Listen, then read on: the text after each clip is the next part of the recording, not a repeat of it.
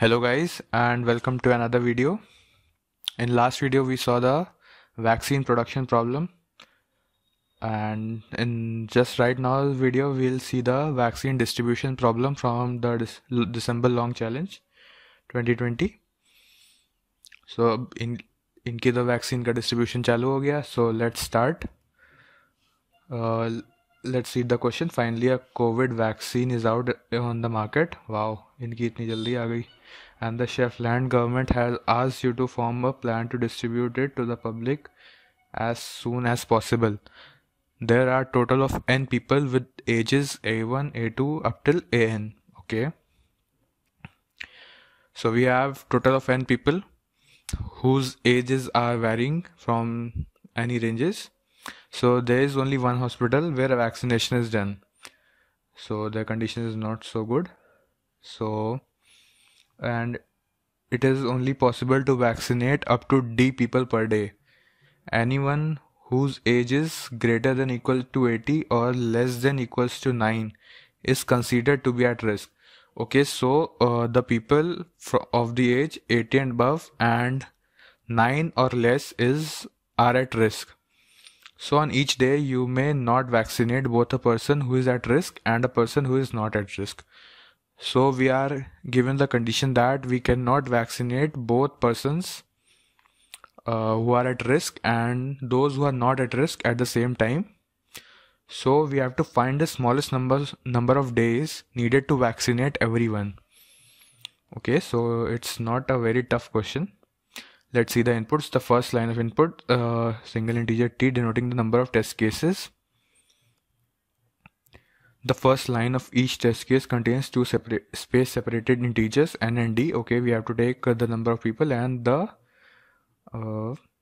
vaccinate up to d people per day. Okay, so how many people are getting vaccinated at each day? So in the second line we have to take the input of n, that is the ages of the people. For output is, for each test case print a single line containing one integer, the smallest number of required number of days. Okay, so let's see the sample inputs.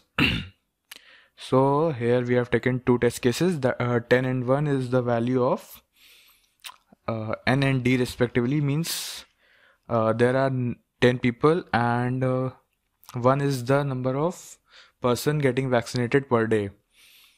So we are given the ages 10, 20, 30, 40, 50, 60, 90, 80 and 100 and 1.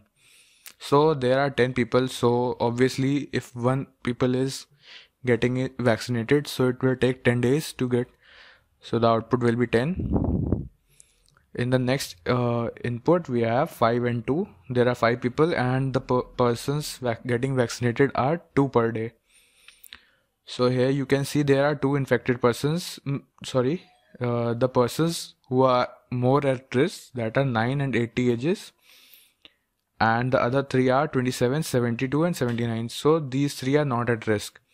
So we can do it that 9 and 80 age persons can be vaccinated at one day, and the other 3 can be vaccinated at another days. So hence it will take 3 days to complete the vaccination. So this is the explanation for the vaccine distribution question. I guess it's a very easy problem and hope you might have understood it. Please try to do it yourself. For any queries, just comment below or mail me. I hope you all solve the problems very soon, as this month problems are quite very easy, because in the last month it was quite tough to solve even a single question. So all the best, keep coding, thank you, and don't forget to subscribe to our channel.